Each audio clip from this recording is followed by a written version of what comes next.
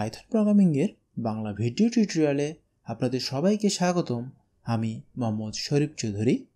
আজকের পর্ব থেকে আমরা যেটা করব যে কয়েকটা পর্বের মাঝখানে আমরা কিছু ছোটোখাটো প্রবলেম সলভ করব, যার ফলে আমরা লজিক কীভাবে বিল্ড করতে হয় এবং কীভাবে প্রবলেম সলভ করার সময় থিঙ্ক করতে হয় সেই জিনিসগুলো জানতে পারি।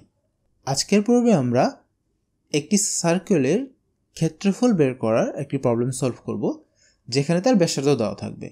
সো ধরে নিলাম এটি একটি সার্কেল, কেন্দ্র হচ্ছে ও।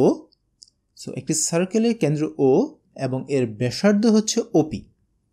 সো এই ব্যাসার্ধকে যদি আমি এখন আর দিয়ে ডিনোট করি, তাহলে এই সার্কেলের ব্যাসার্ধ আর ইকুয়াল টু হচ্ছে ওপি এবং এর ক্ষেত্রফলকে আমি যদি বলি এ, তাহলে আমরা ক্ষেত্রফলের সূত্র অনুসারে পাবো যে এ equal to pi R square. এখানে পাই হচ্ছে একটা কনস্ট্যান্ট, যেটাকে আমরা 3.14159 সামথিং দিয়ে রিপ্রেজেন্ট করি এবং এটা সবসময় ফিক্সড থাকে। সো আর এর ভ্যালু চেঞ্জ হওয়ার সাথে সাথে এর ভ্যালুটা চেঞ্জ হয়, যেহেতু পাইটা আমাদের কনস্ট্যান্ট হিসেবে থাকে। তো আজকে আমরা জাস্ট এই সিম্পল এই প্রবলেমটা সলভ করব এবং এখানে যেটা বের করব সেটা হলো দশমিকের পর আমরা 2 ঘর পর্যন্ত নিব।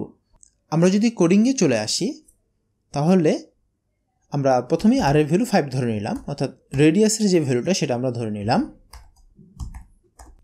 আমরা জানি পাই হলো কনস্ট্যান্ট, সো পাইয়ের ভ্যালু 3.14159 আমরা দিয়ে দিলাম।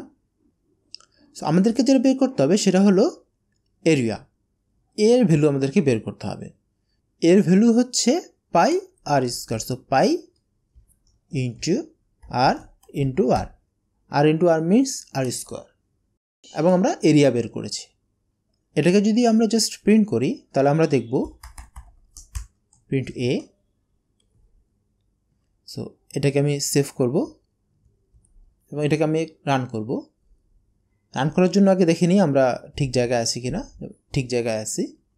এটাকে রান করার জন্য পাইথন 3, আপনারা যারা উইন্ডোজ ইউজ করেন তারা পাইথন, এরপর হচ্ছে ফাইল নেম, এবার এটাকে যদি আমরা এখন এন্টার দেই, তাহলে দেখব আমরা আমাদের এরিয়া বের করতে পেরেছি। তো 5-এর জায়গায় আমরা এর ভ্যালু চেঞ্জ করে দিতে পারি। সো আমি যদি এখন 6 দিই, দেন এটাকে সেভ করি এবং এটাকে রান করি, তাহলে দেখব যে 6-এর জন্য যে ভ্যালুটা আসার কথা সেটা চলে এসেছে। তো আমরা আরেকটি কাজ করব বলেছিলাম, সেটা হলো যে দশমিকের পর 2 ঘর পর্যন্ত নেব। সেটা খুব সহজে প্রিন্টের ফরম্যাট ইউজ করে আমরা এই কাজটা করতে পারি। এই জন্য যেটা করতে হবে সেটা হলো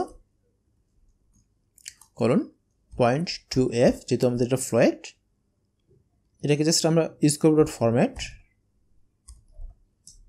এবং কাকে আমরা ফরম্যাট করতে যাচ্ছি, একে আমরা ফরম্যাট করতে যাচ্ছি। সো এতটুকু করলেই হবে। সেভ করলাম এবং এটাকে যদি আমি এখন রান করি, তাহলে দেখব যে 2 ঘর পর্যন্ত আমাদের ফরম্যাট হয়ে গেছে। সো এটার ভ্যালু এখন আমরা আবার 5 করে দেই যদি, এবং এটাকে সেভ করি, আমি এটাকে যদি রান করি, তাহলে দেখব যে 2 ঘর পর্যন্ত এটা রাউন্ড হয়ে গেছে। কারণ এখানে হচ্ছে 5.3 জায়গায় 5.4 আসছে, কারণ পরেরটা হচ্ছে 9। সো ধন্যবাদ সবাইকে আমার সাথে থাকার জন্য। দেখা হয় পরের টিউটোরিয়ালে। ধন্যবাদ সবাইকে।